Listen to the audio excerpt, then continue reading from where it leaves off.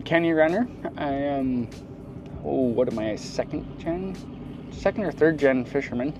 This is the Elora Rae. It was built in 2015 by Highlight Fabrications. It's a Peregrine boat. This is the 8LVs. They're 350 horse apiece. There's 2 of them.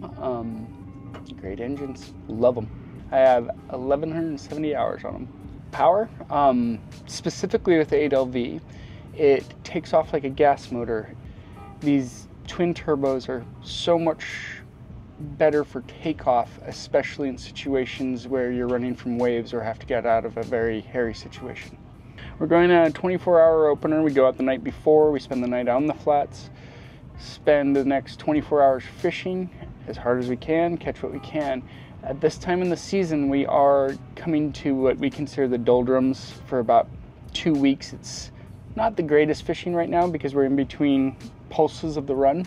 I chose YANMAR because, for one, they match up to my jets with the 3,400 RPM range. They match up to these jets without transmissions or anything else. I was looking for an engine that took a lot less maintenance than the gas engines that I had previously.